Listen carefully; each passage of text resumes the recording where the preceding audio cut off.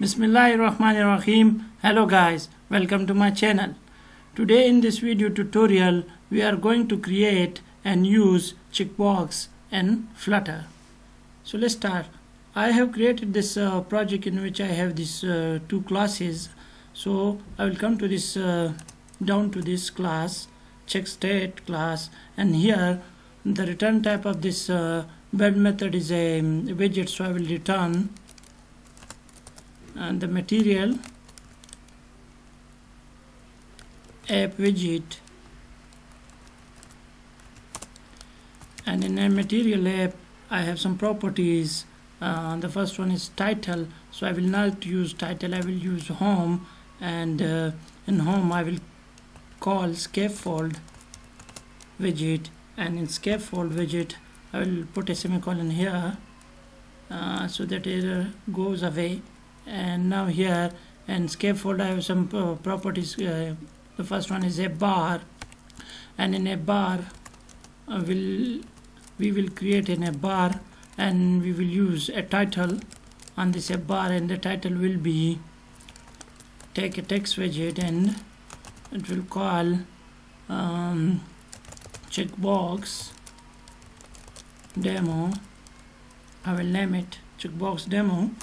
And the other one is body, and in body I will use the center widget, or yes, I will use center widget, and in center widget I have a property called child, and in child I will use row widget or column widget,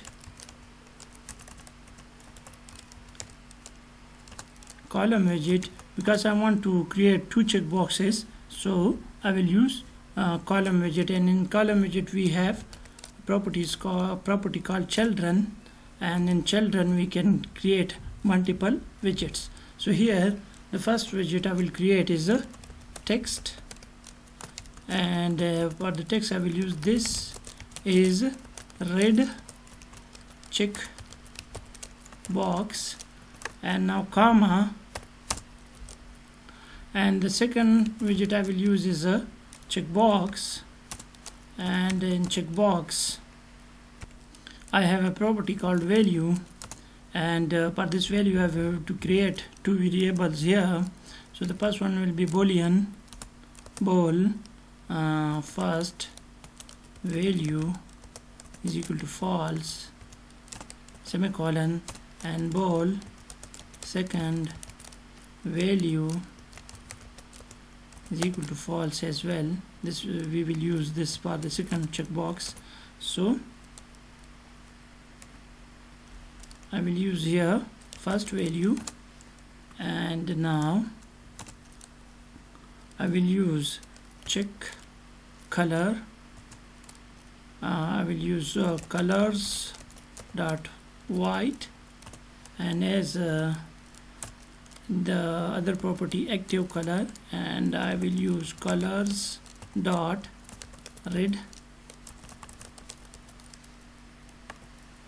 And now here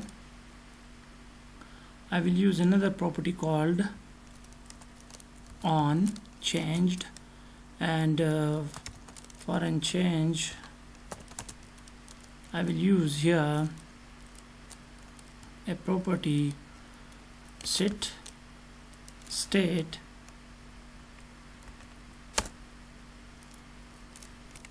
it is showing error because we have not used here the value bool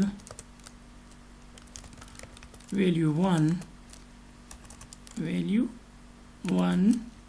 and here this first value we will assign this value 1 to this first value, and semicolon.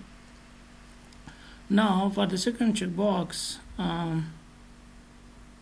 I have to use this another property here called row widget, and I have to enclose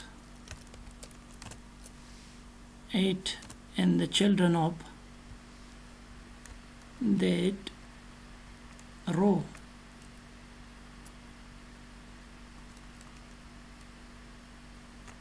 Control X, and now here I will use Control V, and now it is okay.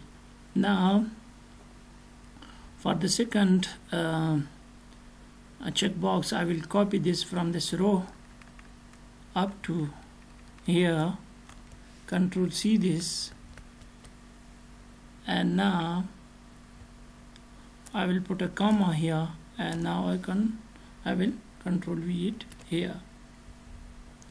Now this is the second checkbox, so I will make this green. So this is green checkbox, so I will make this red color to green. Now I'll make this green, and now let's run the app and let's check it if it is working.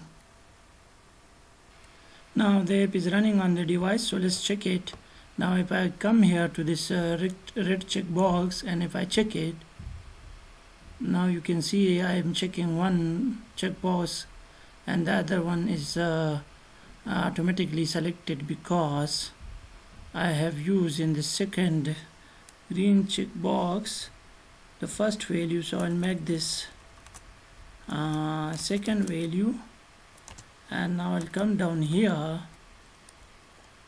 and this I will make second value, and I will also change this to value,